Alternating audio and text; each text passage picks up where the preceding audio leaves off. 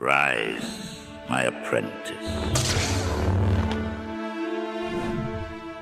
In the original timeline, Anakin Skywalker's secret marriage to Padmé Amidala was a direct violation of the Jedi Code, which forbade attachments and romantic relationships. Anakin's need to hide this relationship, coupled with his fear of losing Padmé, became key factors in his eventual fall to the dark side. But what if things had gone differently? What if the Jedi Order had accepted Anakin's marriage instead of rejecting it? In this alternate timeline, the Jedi Council learns of Anakin's marriage to Padmé much earlier, during the Clone Wars. Instead of condemning Anakin for breaking the code, the council takes a different approach. Realizing that Anakin's attachments are too strong to simply sever, they decide to revisit the rigid rules on attachment, seeing that forcing Anakin to hide such a relationship could be more damaging than acknowledging it. Obi-Wan Kenobi, who had long suspected the relationship, is a key figure in persuading the council to reconsider their stance. He argues that Anakin's love for Padmé doesn't have to be a weakness, instead it can be a source of strength if managed with wisdom. With great caution, the Jedi Order agrees to let Anakin remain a Jedi Knight and stay married to Padmé, provided he remains committed to the Jedi's mission. With the Jedi's acceptance of his marriage, Anakin Skywalker no longer has to hide his relationship. A great burden is lifted from his shoulders, and he feels a newfound sense of freedom. The fear that constantly plagued him, the fear of losing Padmé, and the fear of being discovered by the Council, is greatly reduced. Anakin's internal conflict, which was so pivotal in his eventual downfall, is less intense in this timeline. Without the need to keep secrets from the Jedi, Anakin is more open with Obi-Wan and his fellow Jedi. He seeks counsel from Master Yoda and other mentors, who, though wary of Anakin's attachment, offer guidance on how to navigate the complexities of love and duty. Anakin's relationship with Padmé is stronger than ever. Instead of being torn between his love for her and his loyalty to the Jedi, he believes he can have both. His connection to the light side of the Force deepens, as he feels a greater sense of balance and harmony in his life. In this timeline, Chancellor Palpatine still seeks to manipulate Anakin. He sees the young Jedi's power and potential and wants him as his apprentice. However, without the same level of fear and secrecy weighing on Anakin, Palpatine's influence is weaker.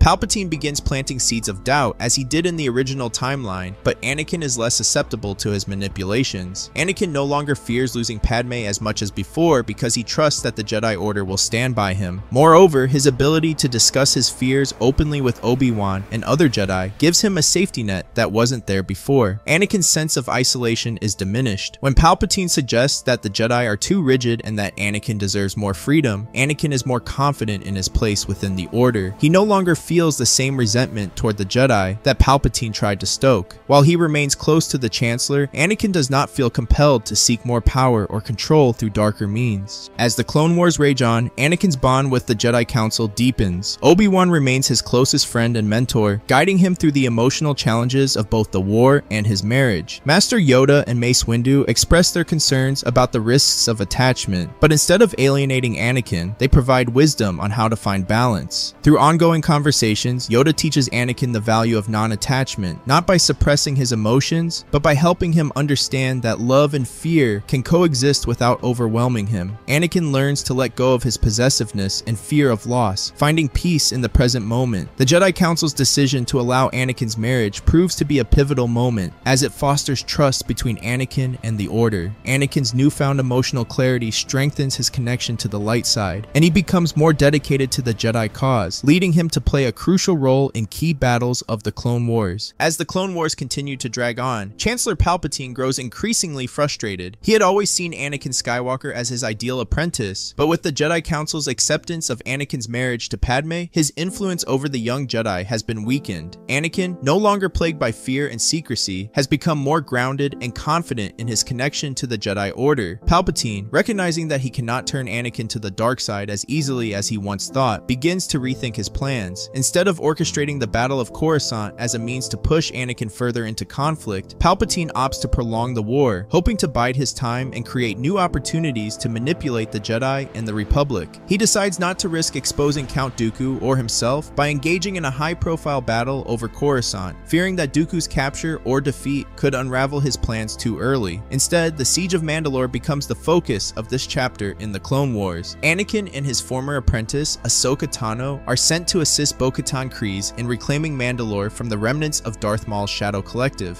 While Obi-Wan Kenobi remains focused on other key battlefronts, Anakin and Ahsoka lead the assault on Mandalore. During the siege, Maul, a former Sith apprentice who knows the identity of Darth Sidious, becomes a key target for capture. Though he attempts to escape, Anakin and Ahsoka manage to corner him in the Mandalorian capital city. A fierce battle ensues, but Maul is eventually defeated and captured by the combined efforts of Anakin and Ahsoka. As Maul is imprisoned, he reveals crucial information that could lead the Jedi to discover Sidious's true identity as Chancellor Palpatine. As Maul's capture brings the Jedi closer to unraveling the mystery of the Sith Lord manipulating the war, Palpatine grows increasingly desperate. He realizes that the window to fully execute his plan is closing. Anakin has slipped further from his grasp, and with Maul in custody, the Jedi are dangerously close to uncovering his true identity. Seeing no other option, Palpatine enacts Order 66, hoping to wipe out the Jedi before they can move against him. While the Jedi are spread across the galaxy leading clone battalions, the clones turn on their Jedi commanders and begin executing them. However, the success of Order 66 is diminished without Anakin's fall to the dark side. Without Darth Vader leading the charge to the Jedi Temple, the devastation is not as complete as in the original timeline.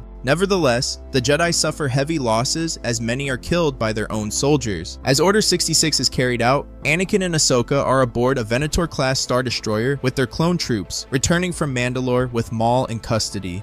However, when the order is given, their clones, led by Captain Rex, turn on them. Thanks to their deep bond with Rex, Anakin and Ahsoka manage to break through his mental conditioning and convince him to resist the programming of the inhibitor chip. The three of them, along with Maul, fight their way through the ship as the clones attempt to kill them. In the ensuing chaos, Maul escapes, but Anakin, Ahsoka, and Rex manage to commandeer a shuttle and escape the Venator before it crashes. Now fully aware that the Republic has fallen and the Jedi are being hunted, Anakin and Ahsoka set their sights on Coruscant to confront Palpatine and save what remains of the Jedi Order. Upon reaching Coruscant, Anakin and Ahsoka learn that Master Yoda is already moving to confront Palpatine. The truth about Palpatine's identity as Darth Sidious has been fully revealed, and Yoda intends to face him in a final confrontation. Anakin and Ahsoka rush to aid him, determined to end the Sith's reign once and for all. As Yoda enters Palpatine's private chambers, he is met by the full power of the dark side. A titanic battle erupts between the ancient Jedi Master and the Emperor, with the fate of the galaxy hanging in the balance. However,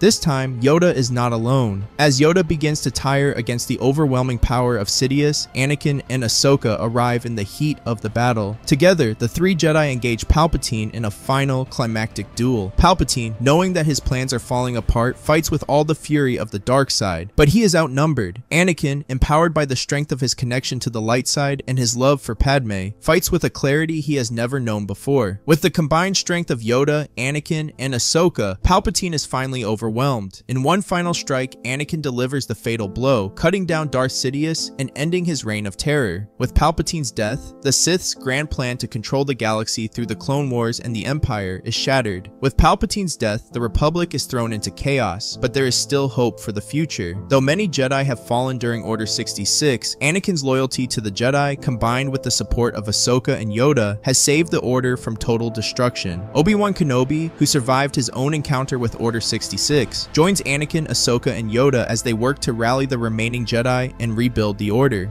Anakin's journey has taken a different path than the one Palpatine had envisioned. Instead of being consumed by fear and anger, Anakin's acceptance of love and his role as both a Jedi and a husband has allowed him to embrace the light side fully. Padmé, who survived the war, remains by his side, and together they prepare for the birth of their children, Luke and Leia. The Galactic Senate, free from Palpatine's manipulation, moves to restore the Republic. Though the scars of the Clone Wars run deep, Bail Organa and Padmé Amidala play key roles in reforming the government and ensuring that the corruption of Palpatine's regime is rooted out. In the aftermath of Palpatine's death, the Jedi Order begins the difficult process of rebuilding. Anakin Skywalker, once feared to be the chosen one who would bring about the Jedi's destruction, instead becomes the beacon of hope for their survival. Alongside Yoda, Obi-Wan, and Ahsoka, Anakin helps to reform the Jedi Council, ensuring that the mistakes of the past, such as the rigid stance on attachments, are not repeated. Luke and Leia Skywalker, born into a galaxy that narrowly avoided total darkness, grow up surrounded by the teachings of the Jedi. Under the careful guidance of their father, Anakin, and their mother, Padmé, they represent the future of both the Jedi and the Republic. The Jedi Order, though diminished, rises once again, this time with a new understanding of the balance between duty and emotion.